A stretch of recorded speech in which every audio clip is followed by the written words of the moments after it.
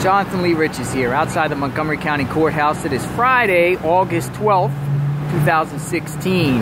After 4 days of testimony by prosecution witnesses in the Kathleen Kane contempt and perjury trial, the prosecution rested. At that point, the judge excused the jurors to go into the chambers, and the defense presented a motion that they filed with the court about, behind me actually, that's Douglas Goldblum or Rosenblum and the actual attorneys. Actually, we're gonna go check this out. I'm gonna go check this out myself.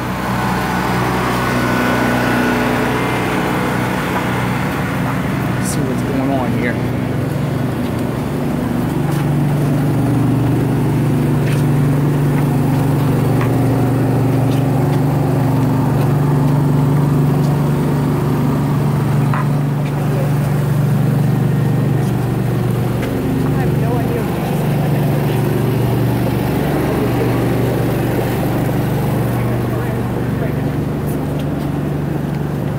Have a great weekend.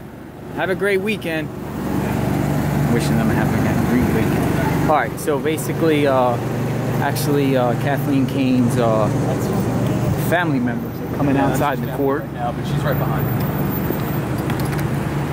me. Basically, the defense rested. They didn't present any witnesses whatsoever, and we'll see what we get here.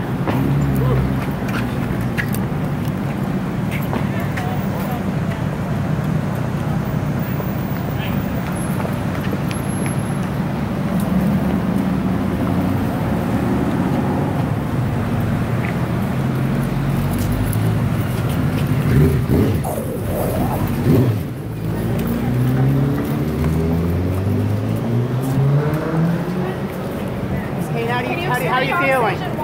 How are you feeling? How do you feel away?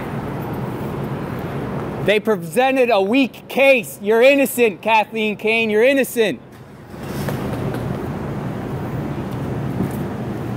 I had to show my opinion and my support for Kathleen Kane in a criminal trial. They didn't put on present any witnesses for the defense.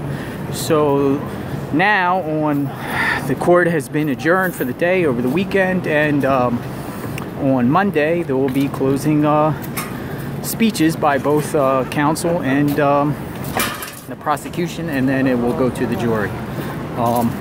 Me personally, I've never seen a high-profile case where a defense hasn't presented any witnesses whatsoever, so that just shows how weak the case is. So there we go. Have a great day. Be here Monday.